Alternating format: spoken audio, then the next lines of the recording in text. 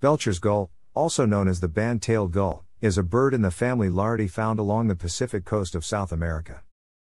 It formerly included the very similar Olrog's gull as a subspecies, but that bird occurs on the Atlantic coast of South America and is now accepted as Larus atlanticus.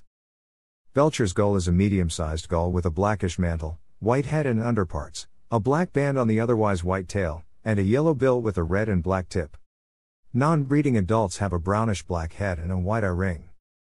The name of this bird commemorates the British explorer Sir Edward Belcher, who performed survey work on the Pacific coast of South America. The band on the tail is a diagnostic feature. Belcher's gull grows to a length of about 49 centimeters.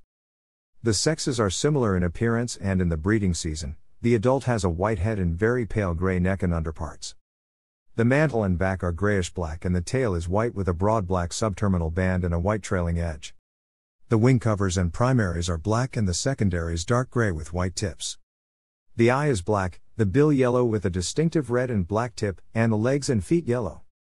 Outside the breeding season, the head is dark brown with a white ring surrounding the eye. The juvenile is mottled brown and white and attains the adult plumage during its third year. Belcher's gull can be confused with the slightly larger kelp gull, but that species has a small white tip on its otherwise black wing and lacks the Belcher's gull's black band on its tail. Belcher's gull is found on the Pacific coast of South America. Its range extends from northern Peru to northern Chile in the area influenced by the Humboldt Current, and its habitat includes rocky shores, bays and offshore islands. It ventures several kilometers offshore to forage and also feeds on rocky shores when the tide is out.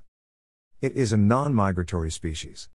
Looking for food in the beach in Peru, Belcher's gull is an omnivore and scavenger.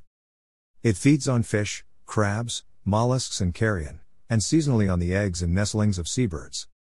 It often associates with guaneye cormorants, pestering them until they regurgitate their prey, which it then consumes.